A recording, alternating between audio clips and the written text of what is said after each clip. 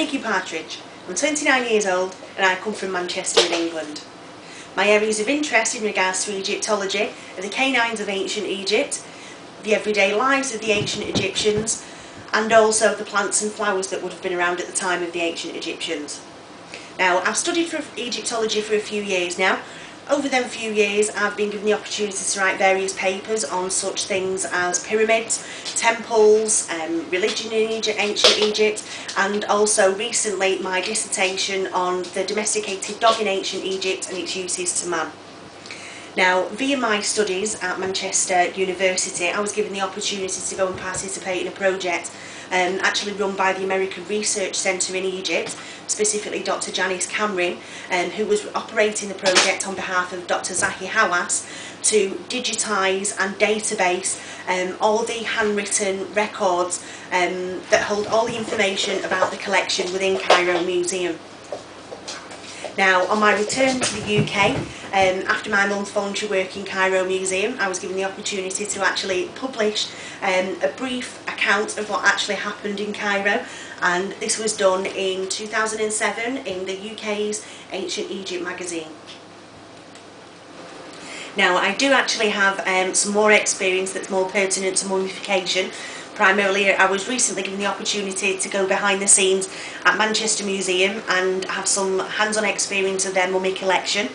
I've also studied mummification techniques from the Old Kingdom in ancient Egypt through to the Greco-Roman period, and I do actually have an appreciation of mummy autopsy, radiography, paleoorthodontology, and also DNA analysis. Now, what would this experience mean to me? Well, I've been dreaming of being an Egyptologist since I was 14 years old. I've recently actually gained my qualification to be an Egyptologist, and what I desperately need is some hands-on experience. Now, I can't potentially think of any other opportunity around at the moment that could give me a potentially career-defining experience with the likes of Dr. Zahi Hawass, and I would do absolutely anything to be given that opportunity. Now, I've been to Egypt many times. I've been on the normal tourist treks, Nile cruises, visits to Cairo. I've been to Cairo 3 times.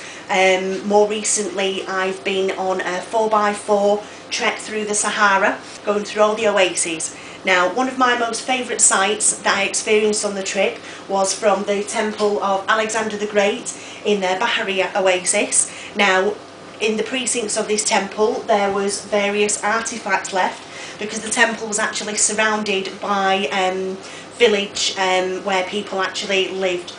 Now, you can see from the pictures taken there's various bowls, urns, handles that are actually left, but my most favourite piece is actually on the next slide, and if you can see these blocks here. Now, when you get up close and personal to these, you actually realise that these are the actual handprints of the ancient Egyptians. They inset their hands in clay and let them set and preserve their fingerprints for prosperity, and I just thought that was absolutely fantastic, the way that you can actually touch the fingerprints of the ancient Egyptians. That was one of my most special moments. Now, I've actually been given the privilege of meeting Dr. Zahi Hawass twice.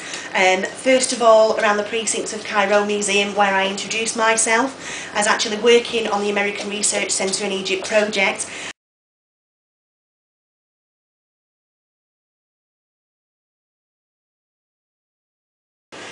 As you can see, still got a bit starstruck, a couple of autographs there anyway.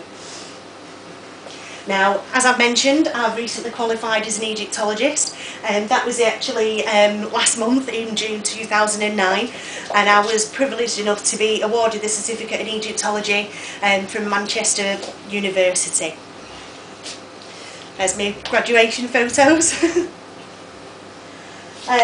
Basically, I've studied Egypt from the Neolithic period through to the Arab conquest, so I have a very good grounding of all periods within ancient Egyptian history. I have an appreciation and some knowledge of Middle Egyptian hieroglyphs, and I also have an appreciation of mummy examination techniques and I just want to mention that I gained my certificate under the direction of the fantastic Professor Rosalie David, who actually set up the Manchester Museum Mummy project, that's actually a catalogue and database of all various different types of Egyptian mummy DNA. What's left to say? Egyptology has been a passion of mine since I was 14 years old.